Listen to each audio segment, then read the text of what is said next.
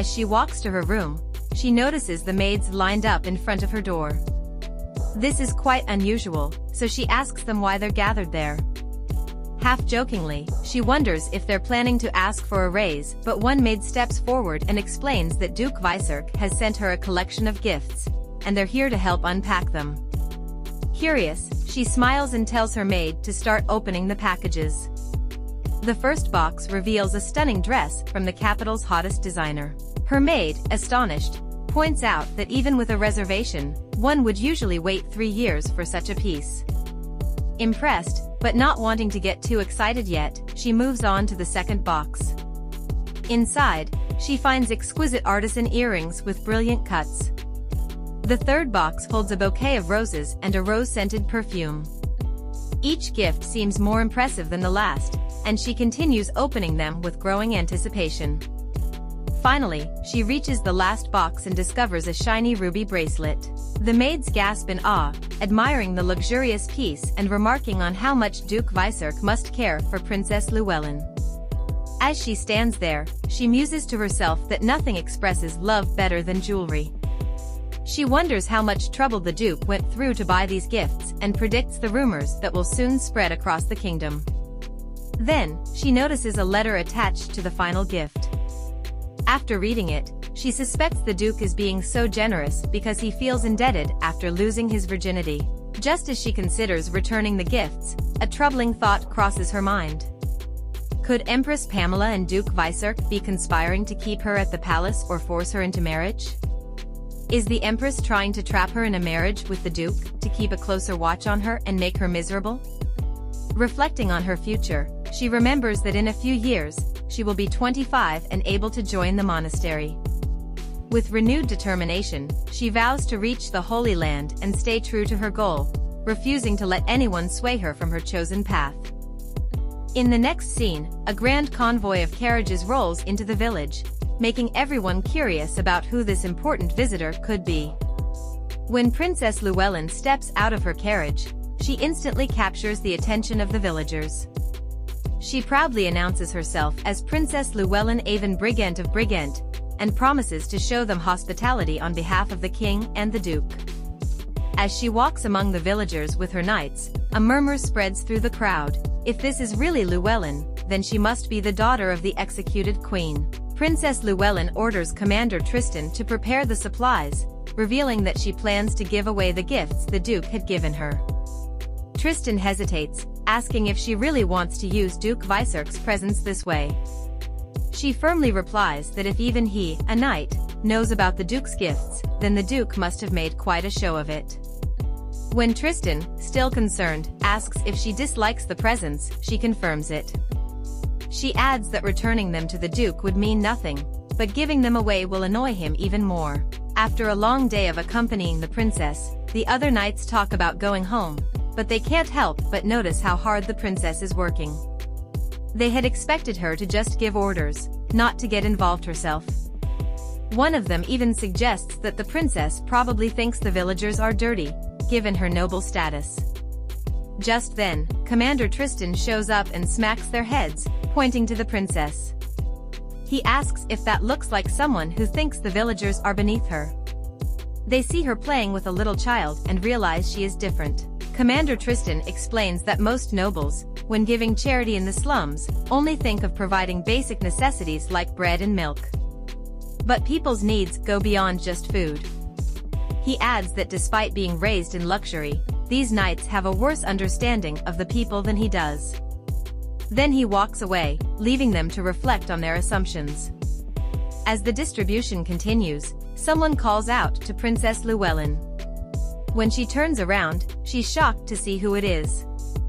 The man praises her for her good deeds, calling her a model for all nobles. He introduces himself as Ernel, the fourth patron who serves the Holy Father. Within the walls of his lavish estate, Duke Viserk is preoccupied with the words the princess shared about their night together. He can't help but wonder if she was merely acting or if there was truth behind her words.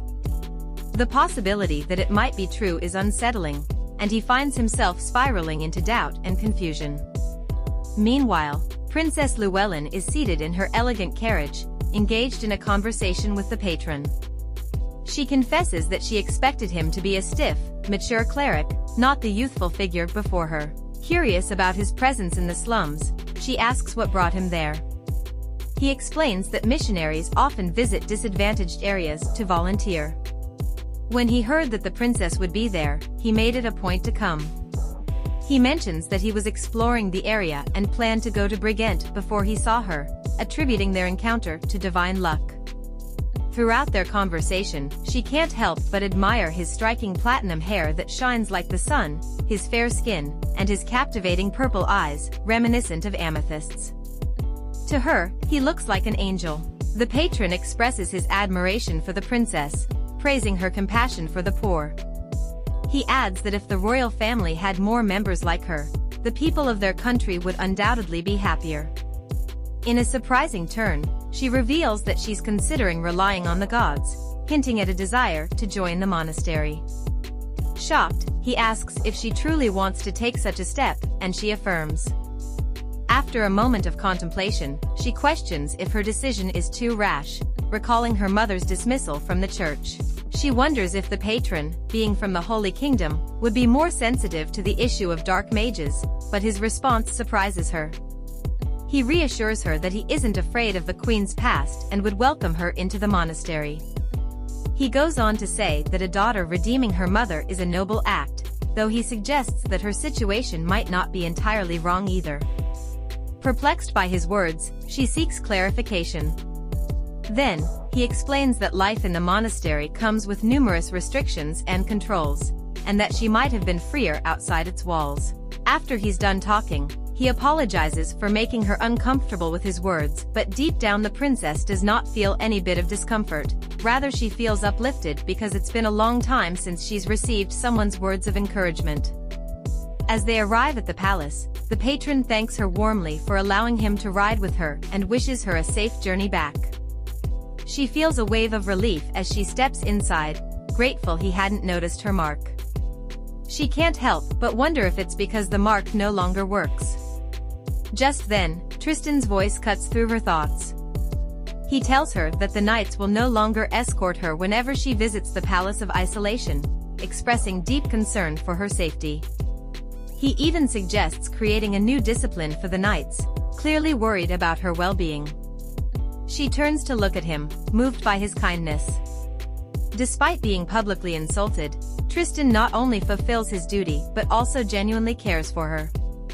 However, she knows she can't let him get too close. She calls his name softly, pleading with him not to exceed the boundaries of her authority. She warns him not to assume he can say such things just because they've spoken privately a few times.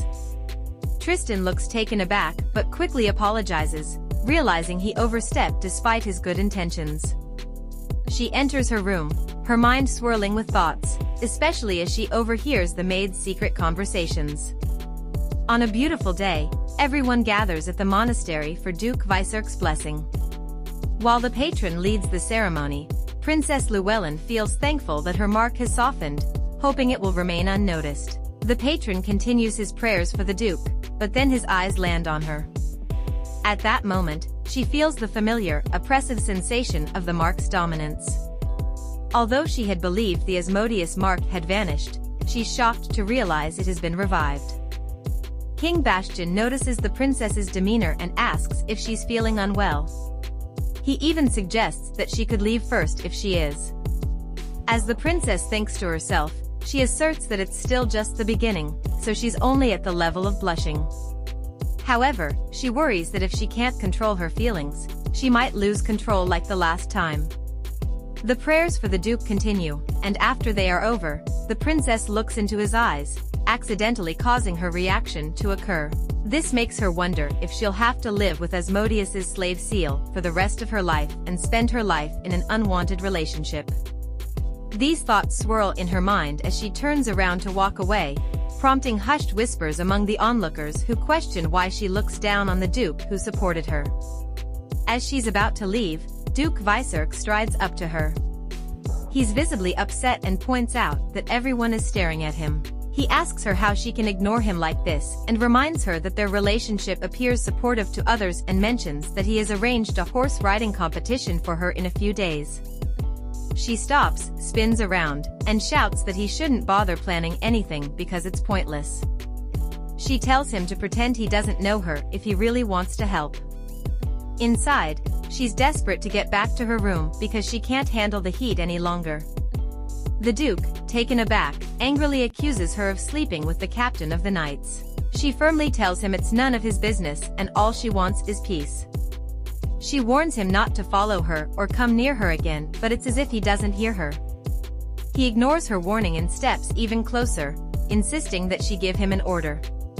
With each step he takes, the mark on her body burns hotter. She tries to push him away, but he grabs her hand instead. Just as he's about to speak, he notices how feverish she is and asks if she's feeling all right. Despite her efforts to push him away, he holds her chin and tells her to look at him. She tries to stay calm, knowing where this could lead. Her hands rest on his shoulders, ready to act, but at that moment, the patron steps in. He sees them in their tense stance and jokingly asks if they're having a lover's quarrel. This causes her to retreat, and the patron adds that he thinks love isn't a bad thing and he likes it. Duke Viserk questions the patron's presence there because he thought he only came to bless him and then leave immediately. The patron apologizes for interrupting the lovers' quarrel and reveals that he wants to visit the princess today. Surprised by the term lovers' quarrel, Princess Lewellyn quickly denies being in a relationship with the Duke. In return, the patron requests that the princess should have a cup of tea with him, and he mentions that he brought very fragrant tea leaves. Without hesitation, she accepts. As they arrive at the table to have the tea, he asks that she wait for a minute while he brings out the tea. As she awaits the tea, she ponders if it's because of the dark mark that this doesn't feel like usual. She also notices that his beauty is just enough and feels better than other beautiful ladies. Perhaps, if he's not a pastor but a commoner or an ordinary noble, then maybe he will also become the coordinator of the upper class. He returns to the table all smiley with the tea, and this sort of ignites her mark, but she tries to suppress it with a conversation. So, she questions his reason for wanting to see her, and to her surprise, he reveals that there's no special reason, only that he misses her face. She expresses her gladness seeing the blessing today. She reveals that it was the first time she saw pure and brilliant light which felt like a miracle of God. They converse for a while, and she jokingly shares that she's jealous of Duke Viserk as regards to the blessing he received, and this leads the patron to ask if he should bless her too. He spills that he can decide to bless her as much as she wants, and she doesn't have to give a favor publicly to receive the protection of the Holy Kingdom. Baffled, she asks if his health will be okay after blessing her because from what she's learned before, no matter how excellent the patron is, after giving grace, he will not be able to develop his month of strength for a short period. He leans in, saying it's a little-known secret, but quickly adds that he's one of the most powerful patrons wielding holy magic. If anyone deserves a blessing, he's the one who can make it happen instantly. She thanks him, adding that she has nothing to offer in return. He steps closer, reassuring her that it's okay as long as he has the princess feelings for him. He urges her not to refuse and to accept the blessing, but his closeness makes her ask if the blessing needs to be done from such a short distance. He explains that he usually places his hand on the forehead, but, given her royal status, he can't ask her to kneel. He begins the process, but after a moment, something strange happens. Her mark starts reacting, causing her to collapse to the ground. Concerned, the patron asks if she's okay. She replies that she's not feeling well and asks him to call a maid. In response, he questions if she knows about the seal of the devil and remarks that it's one of the advanced dark magics, specifically the Asmodeus power seal. He takes her hand, explaining that it's the curse of lust and that she must have intercourse with a man to break it. As he speaks, she inwardly battles the forces of the mark, having fantasies about him but quickly snapping back to reality, focused on escaping the situation. Suddenly, the patron offers to help, insisting that there's no need to find a maid since he can assist her himself. Princess Lewellyn stands frozen, her mind racing as she tries to decipher what the patron means by offering to help her. She catches the intent in his gaze and the horrifying realization hits her. She screams, rejecting the idea outright, unable to fathom such a thing with the patron. How could she ever consider it? The patron remains calm and asks if she truly understands her predicament. He explains that the blessing he gave her is clashing violently with the curse inside her, warning that if she leaves now, she will soon lose her sanity and act on animalistic instincts. Tears stream down Lewellyn's face as she demands to know why this is happening to her. She considers fleeing, but as she starts to rise, the patron grabs her hand, cautioning her that it would be extremely dangerous to leave now. Desperation tinges his voice as he tries to convince her to accept his help. He even goes as far as to reveal that, despite being a priest, he is capable of sleeping with women. Lewellyn screams in disbelief, horrified by the notion since priests are meant to remain pure. Seeing her shock, the patron decides to reveal a personal secret. He confesses that his father is the head of the Holy Kingdom and that, traditionally, a priest must remain pure for life. However, his father had a son, thus exempting him from this vow. He assures her that seeking his help is far safer than finding a stranger. Lewellyn, torn and overwhelmed, is about to speak when the cursed mark on her body flares up, causing her to collapse in pain. In her agony, she calls out his name and begs for his help. The patron pulls her close and kisses her, igniting an unexpected intimacy between them. He gently lifts her and carries her to the bed, where their connection deepens. Amidst their closeness, he muses that the Asmodeus curse isn't entirely bad, as it has led him to encounter such a beautiful girl like Princess Lewellyn. Much later after their moment together, he's seen patting her face with a towel because she went unconscious due to the curse. Then, a messenger comes to the room on the patron's demand. He seems baffled that the patron came to the kingdom just to hug the girl, and he also mentions that he has slept with some women recently. The messenger inwardly remarks that if Lord Aaron knows about this, he'll be disappointed. However, a thought crosses his mind. He says that patron Ernel normally doesn't stay with a girl after intimacy, but he's starting today. This makes him question the beauty of this particular girl. Without saying any words, the patron just stares at him and he immediately apologizes because he knows he has indeed belittled the warnings of the patron. Though the patron is very beautiful outside, his words are also elegant, but he has caused the demise of many people, and despite his angel face, he is the most devilish person. Suddenly, he starts to talk about the management of the apostates not being good, and the messenger interprets the meaning of his words as a plan to start a massacre in the holy country. We're shocked to learn that there are many conflicts in the country because people don't accept patron Ernel, so the reason he comes there is to punish the people who don't follow him. Being that the patron only says cruel words, the messenger can't help but wonder how many people will lose their lives this time around. Princess Lewellyn wakes up, groggy and disoriented, wondering how she ended up back in her room. She hopes everything that happened yesterday was just a terrible dream. As she gets her bearings, she realizes that the intense desire she felt before is gone, and the curse's grip on her is much weaker now. The memory of being intimate with someone different strikes her, and she finds it odd yet strangely comforting. She can't shake the feeling that the patron is unusual. With her current focus on the Lord Patron, Lewellyn ponders the potential fallout. If any scandal arises, it will harm his reputation far more than hers, which she hopes will provide some cover. However, a rumor linking her to Duke Viserk would be disastrous. These thoughts swirl in her mind, leaving her wishing she had someone to confide in, but she feels utterly alone. Later that day, she joins the patron for dinner. As they eat, she silently wishes he would leave her be, reminding herself that their intimate moment was purely a consequence of the curse. Her thoughts are interrupted when the patron speaks up, expressing his happiness and explaining that he wanted her to stay in his room until morning. However, he was concerned about her reputation, so he brought her back to her room instead. Let us know your thoughts on Princess Lewellyn's relationship with the patron. Also, please remember to like, share, and subscribe. See you in the next one.